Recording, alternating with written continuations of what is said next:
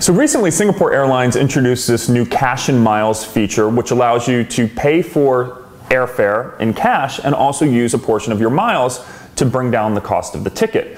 Off the bat, I don't think this is a very good deal because they're going to give you less than 1 cent per KrisFlyer mile towards airfare. Now the good thing is on the paid portion you do earn miles.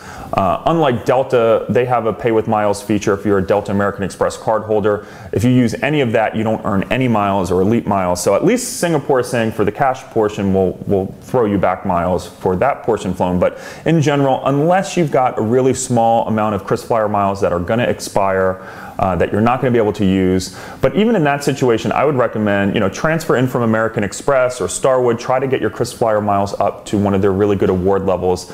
They've got some sweet spots, which I'll list below in the post. And KrisFlyer is great if you want to fly first class on Singapore. They open up a lot of availability to their frequent flyer members. So Singapore Airlines is an amazing airline. I've flown them several times before. But using Star Alliance partner miles to book business or first class, it can be very challenging, especially in advance. So I do think KrisFlyer miles are valuable, and I don't think that this cash and miles is a very good deal. But if you're going to let the miles expire, you might as well get some value out of them. So there's my answer.